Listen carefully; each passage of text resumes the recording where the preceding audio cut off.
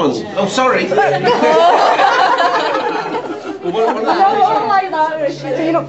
if it was the live? Actually, I have to clarify, I'm not just Liverpool, I'm from Bootle. Oh, that's all right. It was the live where he actually went in, this unnamed person went into a room. And it was Derby, wasn't it? Was it Derby where... No, it wasn't. Where you saw the alien.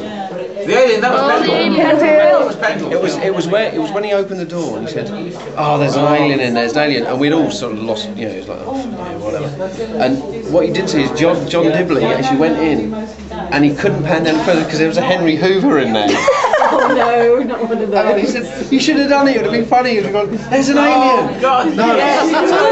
Two eyes and 2 eyes and little mouth going, "Hey, I'm taking them off."